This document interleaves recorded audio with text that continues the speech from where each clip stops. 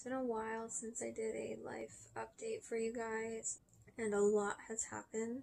We got married in June, and that was awesome.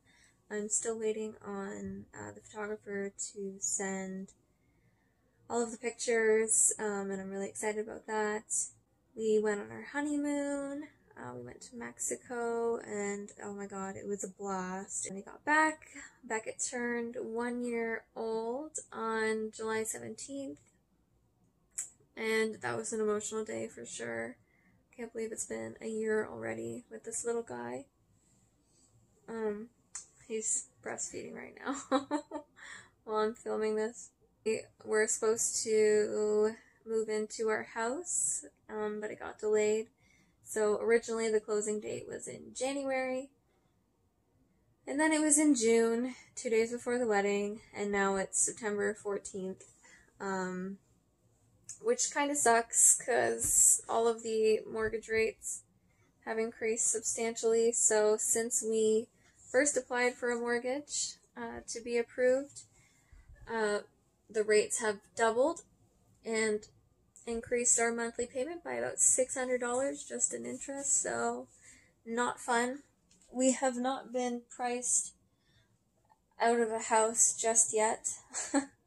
We can still afford it, but if there are any more delays, then I don't know. That might be another update to come. I'm really hoping we get to move in September. What else? Daycares. Not a single daycare has contacted me to take Beckett. My very last day, November 14th. So that's like the very last day of my 18-month maternity. After that, they don't need to keep me. Like, they don't need to guarantee my job, basically. And the only prospects I have, maybe, will take him in January. And even those, there's like 100 people in front of me, so unless 99 people or 100 people find daycare elsewhere or don't need daycare or whatever, it's not happening. So yeah, because of the fear of not being able to go back to work because I can't find a place to take care of Beckett, we had to kind of rethink our plans here, and I started, this has kind of been in the works for a while. I've wanted to have my own business since I graduated. Then I started working, then I got pregnant and all this other stuff, but me and 2 other graduates of my program are starting a renovation business. So there's a lot of experience and knowledge between the 3 of us, and yeah, I'm really excited about that. It's going to be a slow start for that one though. We're just kind of starting with projects of people we know, family members, friends, and from there we can do some marketing to get other potential clients. So that's in the works, and then I started a second business, a waxing business. I got certified, and I'm hoping that will be more like my steady stream of income, where I can do that from home. That's been going well. I've only had the business kind of up and had like marketing plans up for about a week now, and I've got a few clients booked.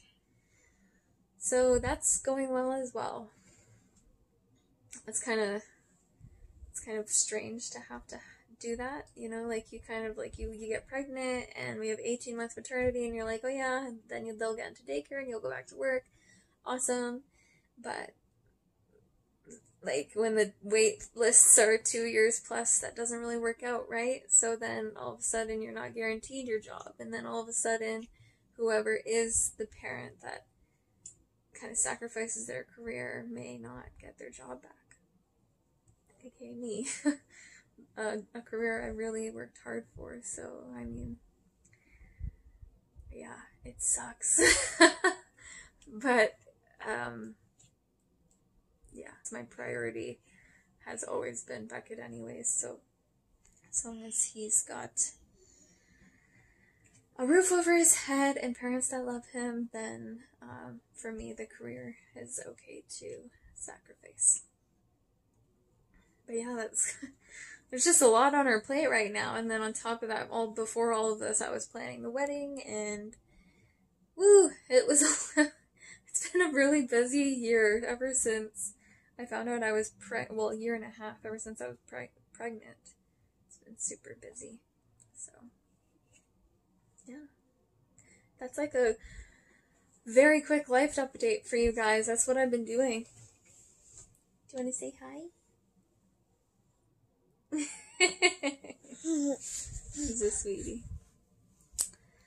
Okay, I'm gonna go put this guy down for a nap, but thanks for tuning in. I need to upload more videos on here. I know that. But thank you for watching, and I will see you guys next time.